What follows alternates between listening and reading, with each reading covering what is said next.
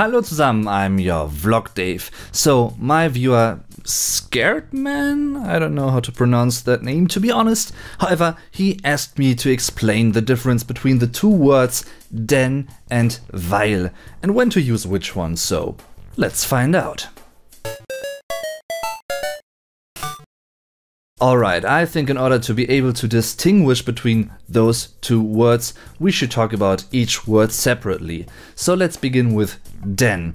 Denn is basically the German equivalent for the English because. So you basically give a reason for something. Why has XYZ happened like that? Well, because. For reasons, you know. Grammatically, denn is a conjunction, die Konjunktion, and a conjunction basically connects two equal sentences, two ordinate clauses, der Hauptsatz Singular, die Hauptsätze Plural. Depending on different grammar theories people actually prefer, well, you could also refer to a conjunction as something that connects an ordinate clause and a subordinate clause, but I'd rather call that a subjunction, die Subjunktion. You can basically tell different conjunctions and subjunctions by their different, well, semantic expression, what they actually express in a sentence. You basically have two ordinate clauses that are connected by the conjunction denn. Like, first something happened, and then you give a reason for that. Like, why is it like that? You get to know that in the second ordinate clause. Another important aspect of this is how can you tell an ordinate clause from a subordinate clause? Good question. Let's take a look at an exemplary sentence for the conjunction denn. Ich kann erst morgen den Rasen mähen, denn es hat heute geregnet. The second sentence, after the comma, is another ordinate clause, like I said before, two ordinate clauses. You can see that one part of the verb, hat, can be found on the second position and the other part can be found at the end of this ordinate clause. It's the same for the first ordinate clause. First a basic information and a basic situation, so to speak, and then you are given a reason for why you can't do something or why something is the way it is. Denn as a conjunction is mostly used in written German, by the way. So you might have noticed another aspect about the conjunction denn, which also counts for all other conjunctions, because, well, you basically have two ordinate clauses, like I said before, and the conjunction denn is connecting those two. But if you'd get rid of the conjunction in between, you'd still have two perfectly working and fine ordinate clauses, yeah. And this, by the way, wouldn't be possible with a subjunction. So let's talk a bit about the word weil.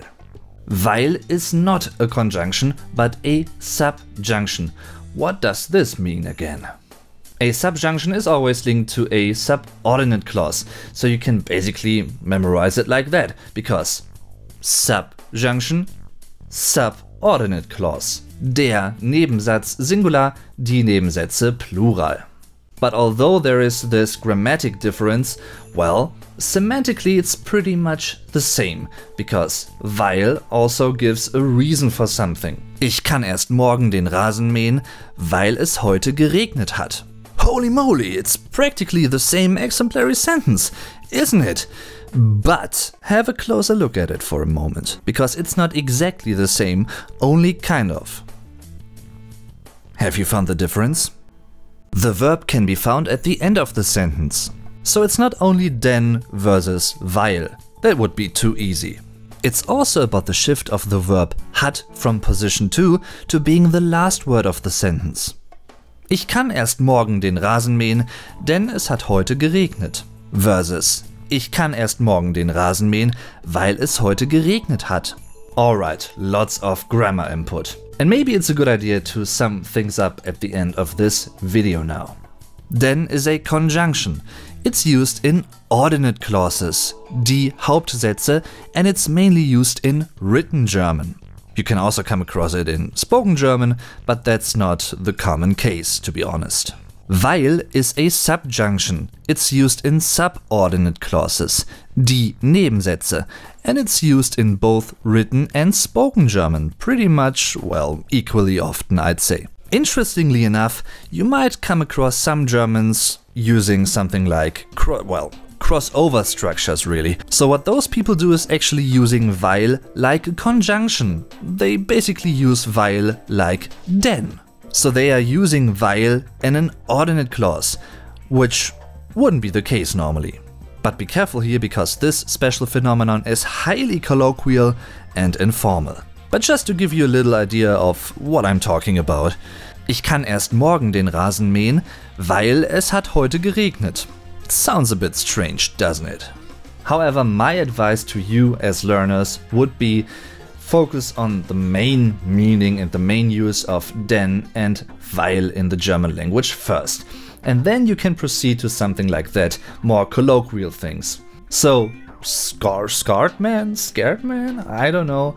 However, thanks for asking the question in the first place. And if you have a similar question regarding the German language, a certain word, or like a grammar phenomenon that you don't really understand yet, that's no problem. Feel free to ask this question in the comments, and maybe I might do maybe I might do a video about that question too.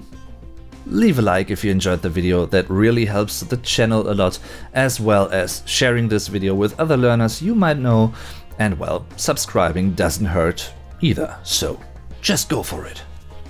Alright guys, thanks for watching, I'm your Vlog Dave, tschüss und bis zum nächsten Mal.